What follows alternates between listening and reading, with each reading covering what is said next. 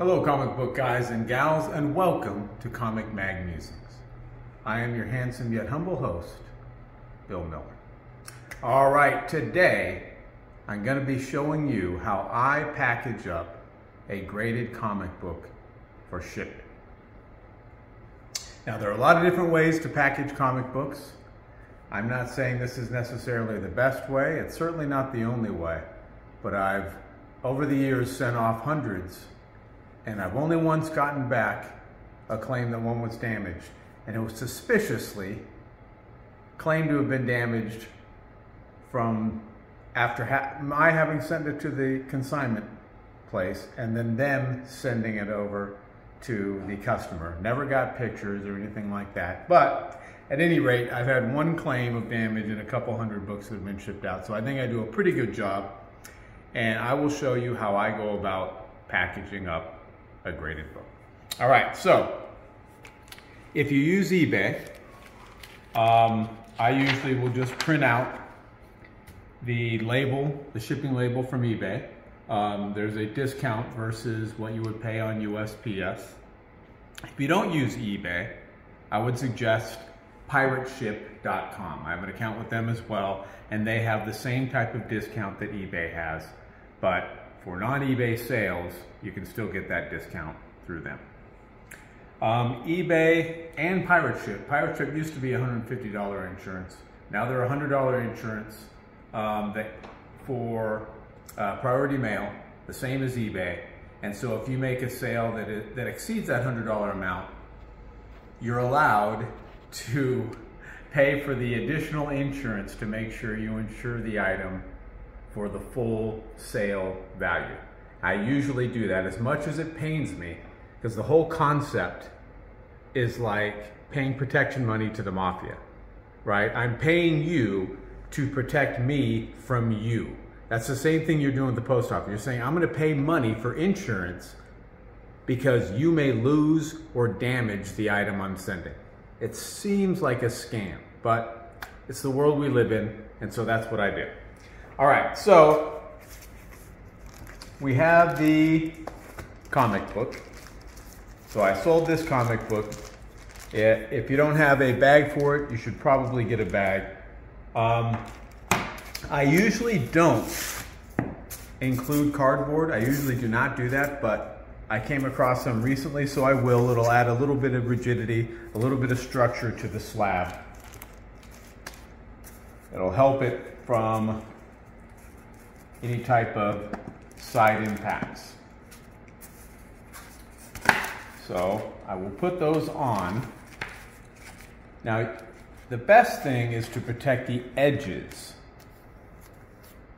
That is where you're going to see the majority of your damage. It's not going to be a crack in the slab itself. It'll be the impact points, the hard beveled edge on the top or on the bottom. Those are what's going to sustain damage most often. So I will put these here. Now I include, whether I have cardboard or not, as I said, usually I don't, I include some free comics with the purchase. So in this particular case, I will put some in front and I will put some in back. And there are two reasons I do that. First of all, I think it's fun for someone to receive free comics. I think it's a nice thing to do. But secondarily, it does provide a bit of extra cushion to help protect against any type of side impact to the front or the back of the slab. Here's some other items we have. We have bubble wrap. You can use the big bubble wrap. I don't use it. I think it's more economical to use the smaller bubble wrap, and that's what I use. I will be using this priority mail medium flat rate box. These are free from the post office. If you can't pick any up, you can go to USPS.com and you can order a collection of 10, 25, however many you need. They'll be delivered to you free of charge. So these are free. You can order them online at the post office and they will be delivered to you. So I use these I use packaging tape. I believe the kids call these skizzers. A black Sharpie and some newspaper. So those are the items that I have. I've already printed out my label, and that will go on last. So, first thing we do is we get the box. I'm gonna put the label there. That's where I want the bottom. So, and in the side flaps. Peel off the plastic so you have some glue already underneath that plastic. Put that down and carefully and push in so you get a nice tight seal on top. All right, push that down. And now we're gonna do our first tape. So, we'll usually do it in sections. I'll cut one, and I'll make sure that I seal the edges. Start here, it's on the top, bend the tape down.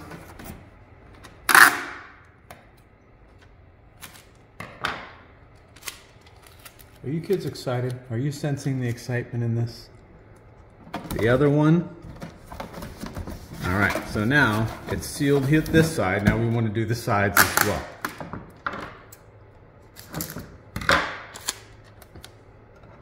One, put it on the top, bend it down. So a couple things. The most important thing is we want the box to stay together. And we want to make sure that the box doesn't get compromised, thereby damaging the contents inside. But also, this does provide some level of wetness protection. In case it's raining, in case it's snowing, and the box is left there, this provides a level of protection against that. All right, so that's what we've got now. We'll set the box aside, and we want to put plastic wrap around our comics. So I will take my plastic wrap and I'll cut a generous portion.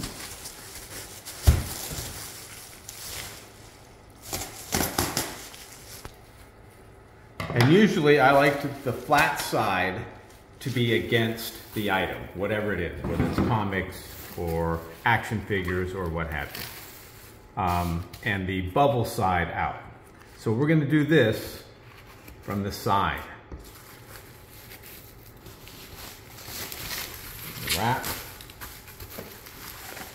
Wrap it around.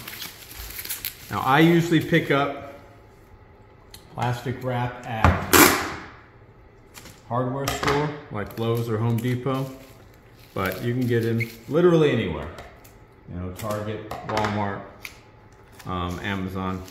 There's 2 pieces of tape. All right, now we got that. Feels pretty good, but we're gonna have to wrap it lengthwise.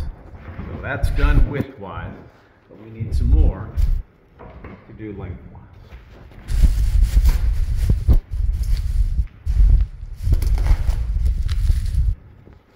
All right, again, flat side toward the item.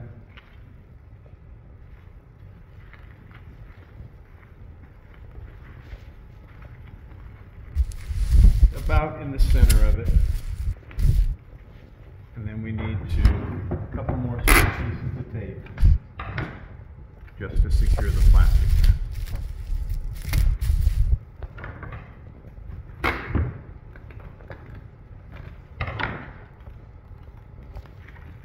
Now I could tuck these sides in, but I don't do that. No need to, I don't. All right, so now we're ready for the box. All right, I generally want the top up, and I will slide it into the box. And there'll be about a ½ inch to 1 inch difference between the box and the top of the box and the top of the slab.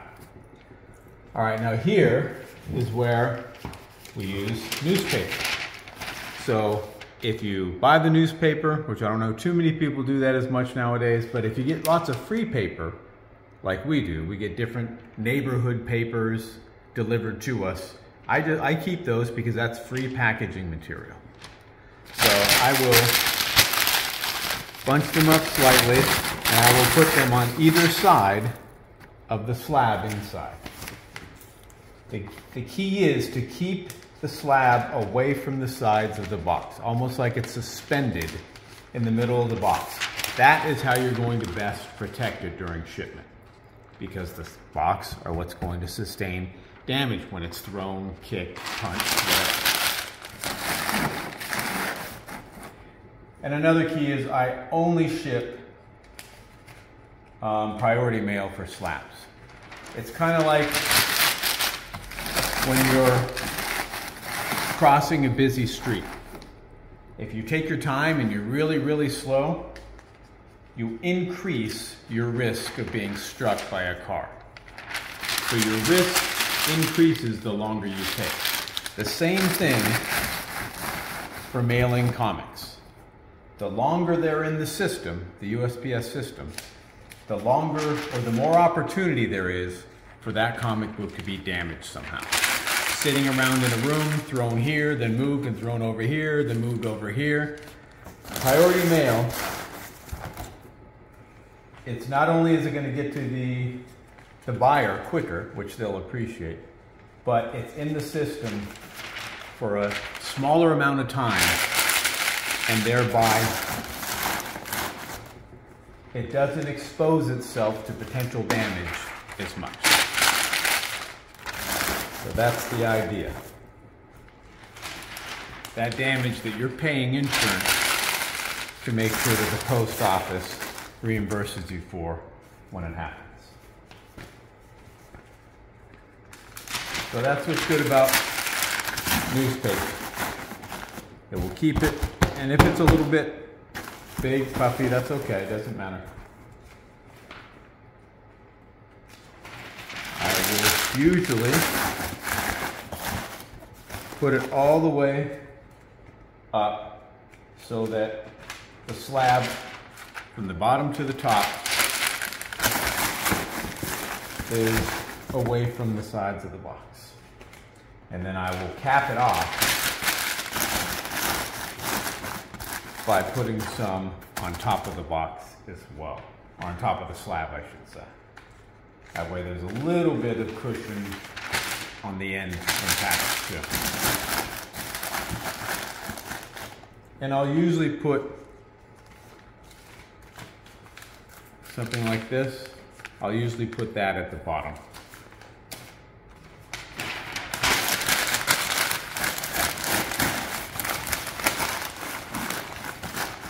All right, so here's what it looks like.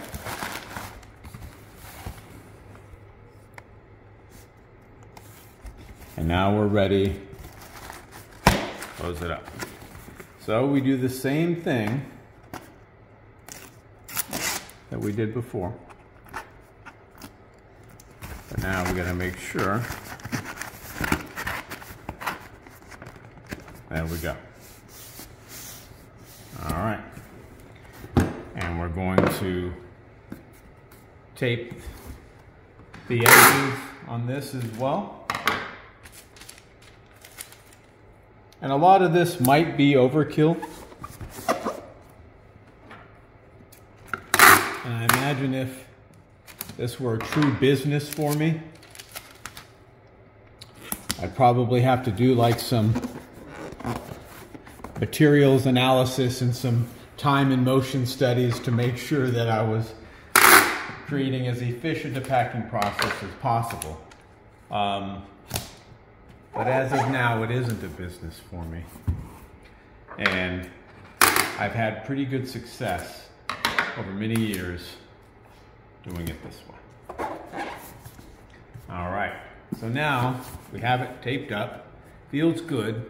Can't hear it move. That's key. You don't want it moving around in there either, right? That means that you don't have something in place very well. Here's where this comes in place, the marker. So I will write the Italian fragile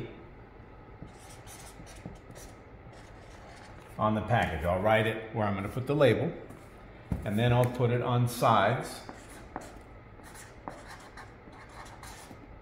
Now, I don't know that this helps. It may piss them off, and they may actually toss it and throw it around more than they would have. But, like I said, I've always done it, and I've had good luck thus far. So I'll keep doing it. I'll write it on the bottom, and I'll write it on this side as well. I don't write it on the ends. All right, so the next step is we make sure that we have our label. In this case, I printed it out with a receipt. So I have my receipt of who it was sent to, how much was paid, blah, blah, blah. I will trim it so that it's nice. And I will tape it, 4 pieces, there, and it's good to go. That's packed up. And then I will drop it off at the post office, and I will make sure I get a receipt from the postal worker after I drop it off. And that will do it for the quick hit explanation of how to package up a CGC CBCS or PGX slab for shipping. I hope you enjoyed it, and if you did, I would encourage you to subscribe and hit that notification bell. That way you're alerted as soon as I release new red hot content. Thumbs up and comments are always appreciated, and remember, we're taking over the world one comic book at a time.